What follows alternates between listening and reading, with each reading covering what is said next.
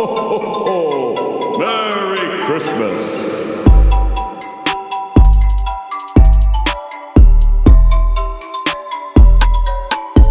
Empresaria colombiana, dueña de la marca Tarde de productos para el cabello y rostro, está acusando a Kimberly Loaiza de ser una irresponsable junto a su equipo. Ella nos cuenta que en febrero del 2022 se contactaron con su equipo y en junio del 2022 lograron firmar el contrato donde Kimberly iba a ser la imagen oficial de la marca Tarde, donde se había postulado tener un día de producción fotográfica que iba a durar alrededor de 8 horas.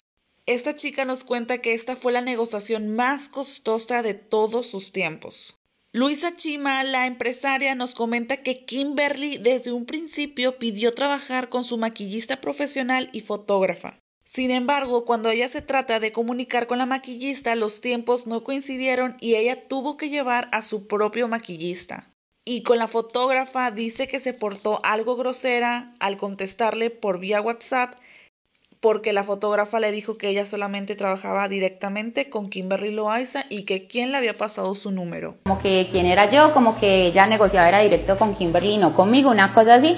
Para ese entonces ella ya había comprado los vuelos de su equipo y de ella y había reservado hotel y todo este asunto. Pues ella nos comenta que había hablado con el equipo de Kimberly Loaiza y les había preguntado si estaban seguros que iban a poder el 21 de septiembre y pues que ellos que sí, que no sé qué tanto. Y bueno, ya cuando se acercaba la fecha, un 13 de septiembre, le hablaron y le dijeron que si podían cambiar la fecha porque a Kimberly Loaiza le había salido un trabajo de la cantada. 22. Era ya 13 de septiembre, yo tenía todo comprado y listo cuando me van diciendo que si podemos mover el día de las fotos porque a Kimberly le salió como otra cosa de algo de música.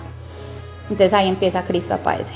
El equipo de Kimberly se comprometió en cubrir todos los gastos por mover la fecha. Y bueno, pues que Kimberly quería llegar a las 10 de la mañana. Le habló a ella para preguntarle y esta chica le dice que no, que porque era trabajar durante 8 horas y ella quería iniciar a las 8 de la mañana para terminar aproximadamente dentro de las 4 o 5 de la tarde. Bueno, pues que Kimberly se lo pasó por el arco del triunfo y que llegó hasta las 11 de la mañana y todavía le dice, no te preocupes, yo ya voy a llegar maquillada. Y pues esta chica con el maquillista que había contratado, que era de allá de Colombia, que radicaba en la Ciudad de México, pues con una vergüenza de que ya no iba a poder maquillar a Kimberly porque la señorita ya venía maquillada. Mañana y no llegaba, 8:30 y no llegaba, 9 y no llegaba, entonces yo, hey, pues, ¿qué hubo? ¿Dónde están? Entonces me dicen, no, ella va a llegar a las 10 de la mañana, y yo, ¿pero por qué? Si ya lo habíamos hablado, si es que es un día completo de fotos. Entonces es que no, pero no te preocupes porque no van a perder tiempo de maquillaje porque ella va a llegar maquillada. Y yo con el maquillador ahí sentado, contratado. En el contrato solamente venía que era para fotografías y no videos, y a esta chica le interesaba más grabar videos que fotografías. Ella acepta que fue su error, pero dice que le trató de ofrecer un poquito más de dinero al equipo de Kimberly y no aceptaron.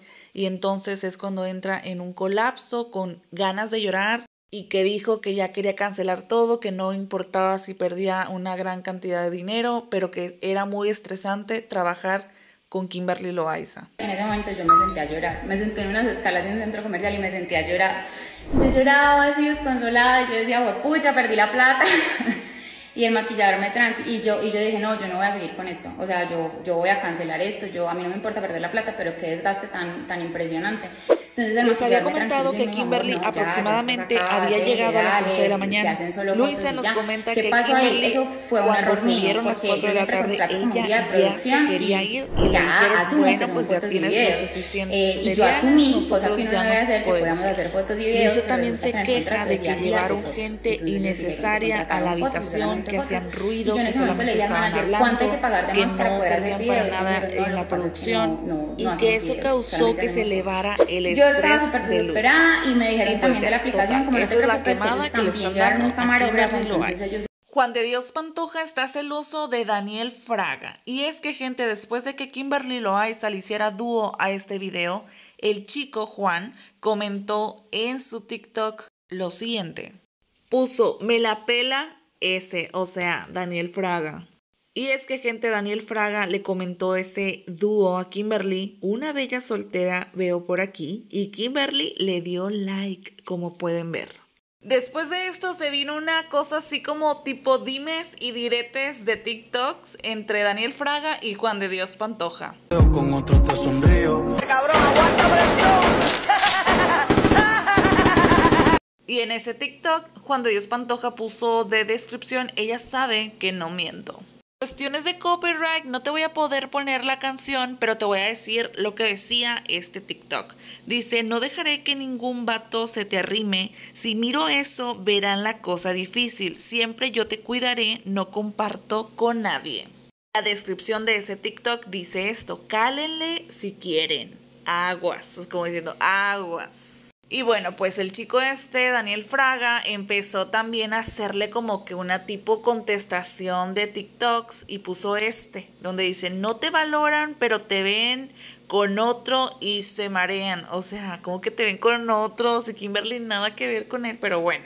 Y Kimberly, por su parte, solamente puso este tweet como que ya basta de tonterías. ¡Qué barbaridad! Pero bueno.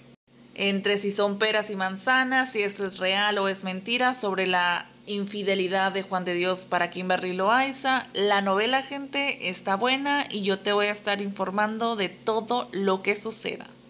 Ho, ho, ho, ho. Merry Christmas.